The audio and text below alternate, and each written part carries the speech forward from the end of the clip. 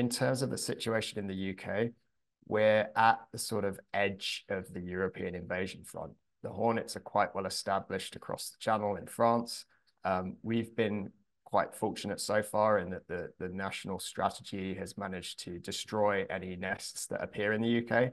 But every year we get new queens coming across either through trade or other entry routes. So colonies do keep establishing. And if we don't do anything about that and we leave them, they'll then become very widespread in the UK and start to damage various ecosystems.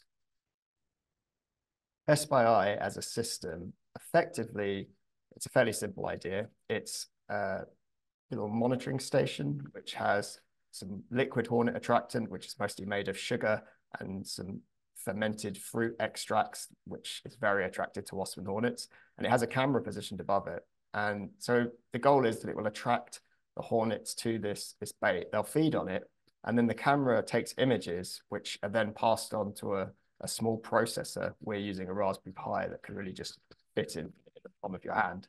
And this then uses an AI algorithm to analyze the images and identify when there's an Asian hornet as opposed to any other insect, which it then takes a picture of and can send to the user or relevant authorities.